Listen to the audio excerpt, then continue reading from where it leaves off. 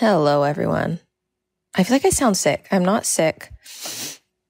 Anyway, I'm feeling good.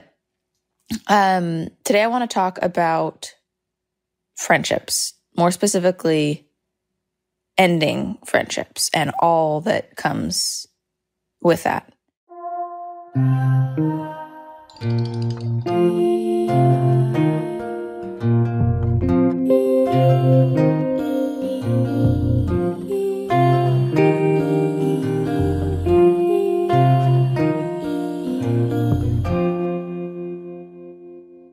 I'm 31 as of this recording, and I've had a few really close friendships in my life. Very, very, very close friendships.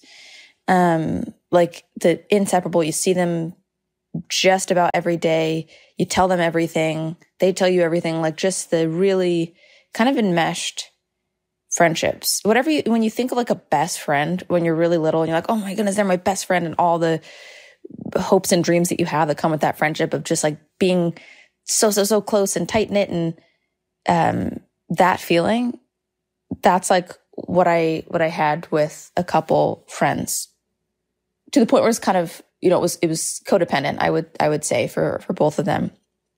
So both of these people I'd actually met when I was like very young teenager, maybe 13, 14 kind of thing, 15 at the most.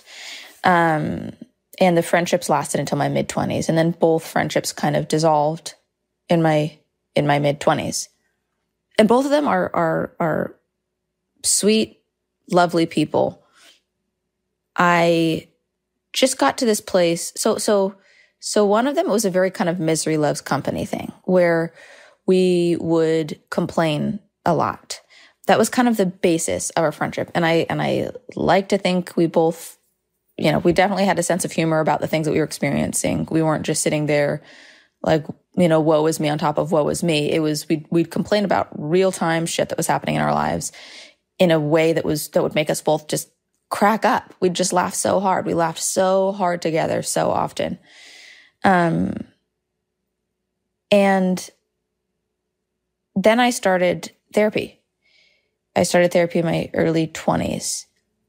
And I started kind of learning things about myself. And one of the biggest things was the many things that I wanted to change. I didn't want to be a person who complained like that. I have this rule now where it's like, I'm okay with complaining, but it has to be different things than I was complaining about a year ago. Like I have to know my life is growing and moving in a positive direction. If I'm complaining about the same things I was complaining about a year ago, holy shit, God help me. New year, new shit. That would be on, if I made a calendar, that would be the saying on it. I loved and still love this person, still hope the best for them and wish the best for them. But as I was going through therapy, I realized, okay, I want to change this about myself. I don't want to just be complaining all the time. I want to be working toward my growth and expressing gratitude and finding ways I want to change. And then I started actually changing, overcoming an eating disorder and working on the deep emotional pain that was coming up for me so frequently, resolving and exploring trauma, like all of this stuff. It's a lot, but what's on the other side of it is really good. And so my life started to feel really good. And it might even, I don't know, I can't speak for this other person, but I felt a shift in their eyes and almost like a confusion at how I was enjoying my life, because I didn't have many of the things that I'd had before that people might think lead to an enjoyable life. I didn't have any money coming in. I was making zero money. I had quit acting and I was focusing solely on writing at this point. And so there was no money coming in, and yet I felt happier. I wasn't acting on TV shows and I felt happier. I was just really, really focusing on improving myself, and it was working. And there were a couple of things that this person had said offhandedly that made me realize, oh, this person sees themselves as above me, as better than me. And they view themselves as the savior, kind of. The savior, the one who's always rises above and that kind of thing, right? So that was the dynamic. Recognizing that that was how they viewed the dynamic was devastating to me. I had always seen us as equals, as on equal playing field, as mutual, as kind of like in the boat together, dealing with all the shit together, not as like, oh, I'm dysfunctional, I'm a mess, and they're amazing. And I put a lot of thought into it. I thought, how do I handle this? And I didn't confront this person at first. What I did first was I started expressing genuinely if I enjoyed my day, even something as simple as that. And I could feel the kind of twitch, the kind of, oh no, she enjoyed her day? What does that mean for us? What does that mean for our dynamic? Which made me think, oh, I think this person feels safe in this dynamic because they feel above or better than. I think this person thinks their role in my life depends on their being above or better than. Because guess what? That is kind of more comfortable, isn't it? In some ways, to be able to think, oh, this person really needs me. I'm needed by this person. I'm safe. So I think that's what was going on. And the first step for me was really not tag teaming on the complaints, appreciating what was good about life, making a point to set an example for myself. This person would continue the kind of complaint pattern and I wouldn't engage. And I'd try my best not to be annoying about it, right? Because there's always that annoying way of being like self-righteous of like, you can go ahead and complain, but I'm over here healing. I wasn't trying to correct her. I wasn't talking in like my newly therapized voice. Like nobody talks like that. Come on, you're lying. Sometimes I listen to these videos these therapy videos on YouTube, and the person's like, why don't we start at our toes? I'm like, fuck you. What are you? That's not your real voice. It's just not. Okay. Oof. It gets to me. So the friendship it's feeling rockier. Like there's a tenseness, there's a tension there in the friendship that was not there before. And I know we both feel it. We're both emotionally intelligent people. I know we were both feeling it. And eventually it just became time to confront it. That was the next step. It needed to happen. So I confronted it with this friend and I said, hey, look, I'm really trying to make my life better. I don't want to be stuck in the mud, and I don't want my life to look anything like it looked in the past. And I'm working really hard and I want to be around positive influences. And sometimes I just feel really negative and down after we hang out. Like I feel worse. I feel just kind of dragged down and depleted and drained. And I'm not saying I could have worded it better. This was early on when I was first kind of learning about boundaries and how to navigate them and confronting people and how to own that. This is coming from a person, I was such a chronic people pleaser that like setting a boundary or confronting somebody was fucking wobbly. It felt very black and white for a long time and kind of stiff. And I think sometimes, frankly, still does.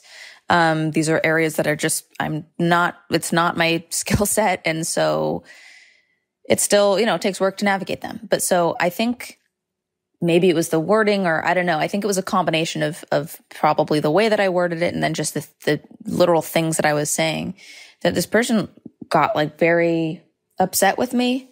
And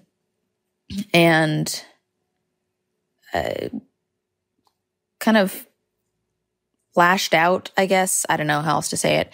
And also this was it was either like text or email. It wasn't even, because I, was too, of course, scared to do it face to face, which I wish I had. But we had these kind of email exchanges, and I'd also said something about, which is maybe, I don't know, maybe this is where I went too far, but I had expressed how much I would like them to, or I wish they would also kind of see the positive in their life and see all the things that they had going for them. And I wished that they would change in certain ways. And I felt like we were growing in different directions, and I was trying to change and they were not. Right? That's not the best wording. I could have done better. But I was honest, at least. Like, that is how I felt. I got to own it. That is how I felt. I said that. And then this person got pretty angry with me. And that was kind of the end of our friendship. And it wasn't crazy dramatic, because we weren't face to face. No drinks were thrown in the other person's face. Nothing like that. We just kind of stopped talking after that.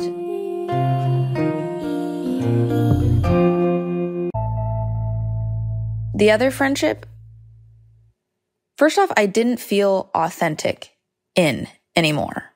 And I don't know if I'd ever felt authentic in it. Like, whenever we would hang out, it felt like a million miles a minute. Just energy, which I think was kind of my way of covering up or attempting to cover up an actual deep sadness that I needed to really touch base with to kind of understand and move on from. Also, drinking. There was a lot of drinking involved. I drank way too much when I was in my early 20s, and I am embarrassed of who I was when I drank that much. So this person and I were so close. And then as I started drinking less, as I started going to therapy, as I started really getting my bearings on myself and figuring out who I am, and what my core is and wants genuinely, I just felt less drawn to this person. And if anything, kind of nervous or like a dread before seeing them. Like, I stopped hanging out because I didn't want to go out drinking. You know what I mean? I'd stay in, light a candle and journal, or I'd be working on my eating disorder. Like, I really was spending so much time in solitude to work on myself that I just, socializing, and certainly in that capacity of just like getting wasted with somebody, that was not going to happen. I was not interested. And what I realized is I don't even think for this friendship specifically, it had to be something like drinking or not drinking that drove us apart. I think, it's really important to me in my friendships that I feel challenged, that I feel that the person is honest, or at least trying to be honest with themselves. I wouldn't be doing this podcast. Like, I wouldn't be living my life the way that I live my life if I didn't believe that. I think genuinely touching base with those ugly parts, yeah, it can be scary, but it's so exciting. And this person was just not willing to do that. So that's why I moved on from them. And there were feelings of loss. There were feelings of mourning involved. But I've got to tell you guys, I felt better. Changing as a person takes a lot of work. And I had to be able to not have people in my life who saw me as this stuck, unhealthy version of myself. I had to outgrow that. I had to shed that skin. And for me, shedding that skin looked like letting go of people who could only see me in that skin. A big red flag in moving on from friendships? When people say, God, you've changed, and they sound sad. That means, God, you're not who I need you to be, so I feel better about myself. Like, you want the friends who are like, God, you've changed. I'm really happy to see you sticking up for yourself. Oh, I'm really happy to see you changing the ways that you are. Oh, I'm really happy to see you setting a boundary here, or saying what you need. That's a big one. Friendships can go through bumps and waves, and I get all of that. But if you've moved on from a friendship mentally, internally, or you need to move on, I really, really, really encourage it. I think there's so much growth to that. I think it can be a really good thing for both of you. I think there's so much fear around letting go. I know I had it. I clung to those friendships for years past what I should have. I had been having that itch of like, this isn't lining up. This isn't right for years. And I just tried to push it down. and say, oh, well, but I've known this person for so long. Oh, but they're my, best friend. Oh, but we do everything together. Oh, how am I going to fill my time? Guess what? You'll find ways. It's not worth it. I don't believe it's worth it to hold on to outdated, expired friendships that don't make you feel good. I think it's worth it to move on from them. And the more that I've peeled off those onion layers to figure out who I truly am, the more that my life puts me in line with people who are in line with that. This has been my TED Talk. No, I think that's it for now. I just really wanted to talk about this because I think I believe it's important. It's something that's been really helpful for me and just something I'm kind of thinking about a lot. All right, that's it for now. I'm actually going to go meet a friend for lunch today. All right, bye.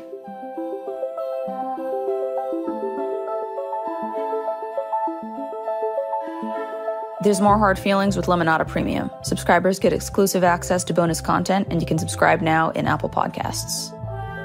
I'm Jennette McCurdy, the creator, executive producer, and host of Hard Feelings. It's produced by Lemonada Media in coordination with Happy Rage Productions. Our production team is Keegan Zema, Aria Bracci, and Brian Castillo. Music is by Hannes Brown. Steve Nelson is Lemonada's Vice President of Weekly Content. Rachel Neal is Lemonada's Senior Director of New Content. Executive producers are Stephanie Whittles-Wax, Jessica Cordova-Kramer, and me. Listen ad-free on Amazon Music with your Prime membership.